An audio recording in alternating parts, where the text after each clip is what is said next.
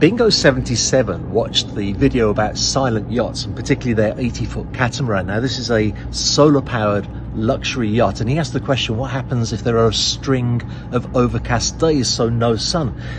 It's a good question, and actually that yacht doesn't pretend to be an absolute miracle worker in terms of always being able to go in all kinds of weather conditions. The founder of the company, Kohler, is very honest in his approach towards solar power, and he makes it clear that there are other alternatives. So the Silent 80, as with the other silent yachts, have generators on board as well. The generators generate electricity to go to the batteries, and then the battery runs the rest of the yacht.